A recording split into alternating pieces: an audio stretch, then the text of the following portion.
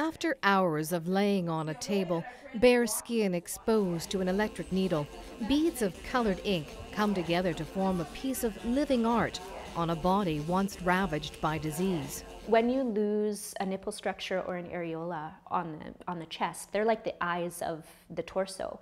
You don't know where to look when they're missing. There is little choice when it comes to conventional breast removal. It's a disfiguring procedure that leaves scars on more than just the surface of the skin. I had a lumpectomy, and then I had another lumpectomy, and then they still didn't have clear margin, so I had to have a mastectomy. And that was 2 years ago.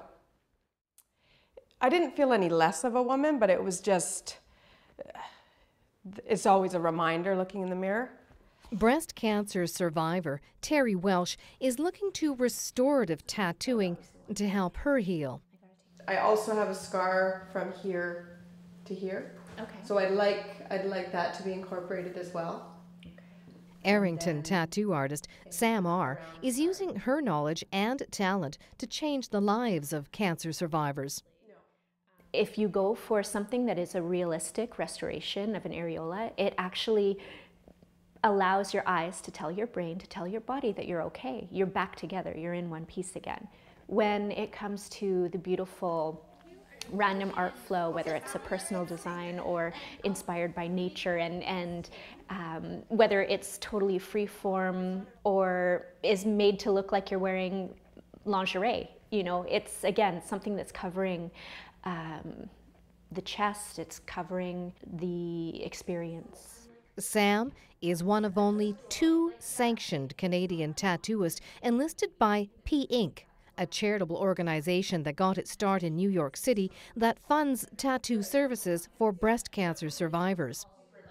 P.Ink is Personal Ink. It's an organization that is, in a way, a Make-A-Wish Foundation matching breast cancer warrior survivors with amazing, skilled tattooers who have mastectomy tattoo experience and scar tissue experience.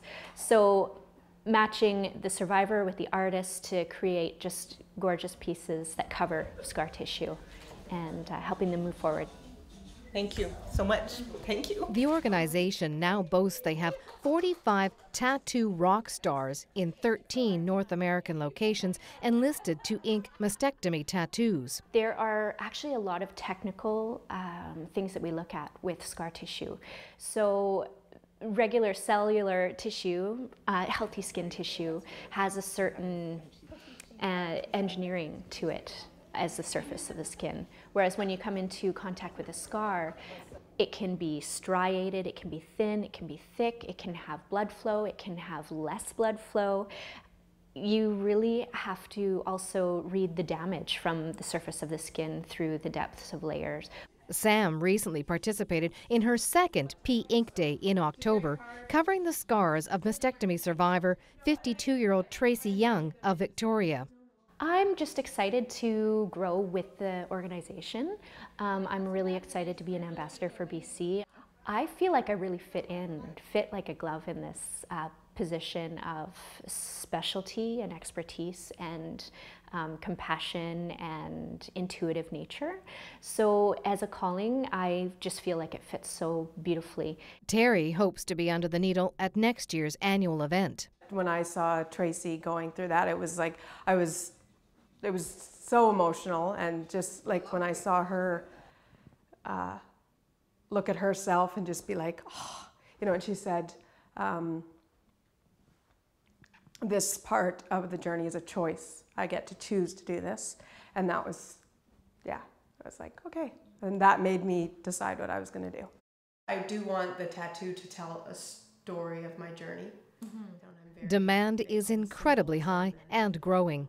Not everyone who applies to be part of Personal Ink Day gets selected. Sam has made this type of work her charity, offering a substantial discount to those people she calls cancer survivor warriors. I definitely want to make space for women to come here to this sanctuary, to have this private service done throughout the year. So whether that's that I see one person a month or one person every other month, I know that I can manage that. P.Ink Day happens only once a year and matches a single artist with a single survivor at each location. However, mastectomy patients can sign up the rest of the year at pink.org, where donors may contribute to help fund the program. For Go, on Shaw TV, I'm Annette Lucas.